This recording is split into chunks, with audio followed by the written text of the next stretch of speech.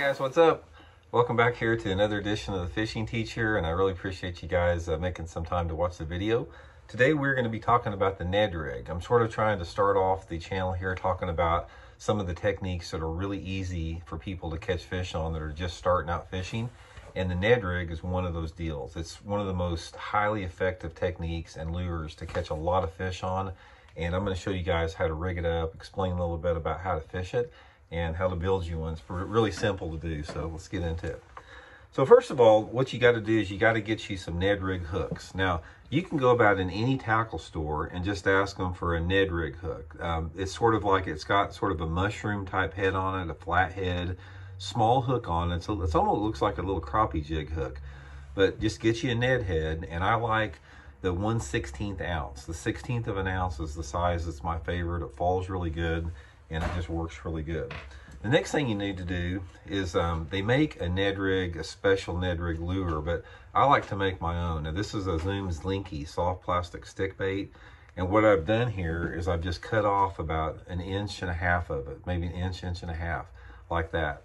That's all you want, like 1.5 inches, and it's really simple. All you do is take the hook and go right through the middle of it, and you want to come out the top.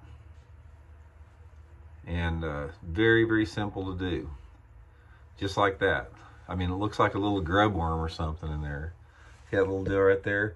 Guys, this right here it's probably caught more bass the last 5 years than any lure out there. It's not like a big fish lure, but you can catch a lot of fish on it.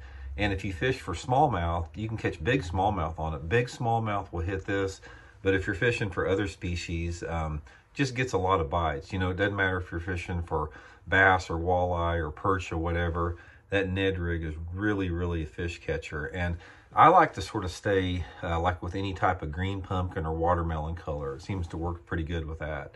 Now, another thing with this, one thing about a Ned rig, it's pretty much designed for more clear water applications. So you need to have like water visibility in the lake or creek. That's another thing about the Ned rig. If you guys wade creeks, this is like killer for rock bass, goggle eye, smallmouth, if you're wading creeks.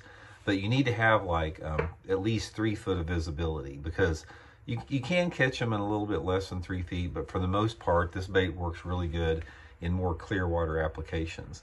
I fish it on a spinning reel with a 4-pound or 6-pound test line. You want to use really light line. This is a finesse technique, and basically just fish it slow on the bottom. You just cast it out there wherever you're fishing, on a point, down a rocky bank or whatever, and just sort of twitch it along the bottom. It's just, I usually just throw it out there and just sort of twitch it. Don't really hop it or don't really just pull it, but just shake your rod like that a little bit.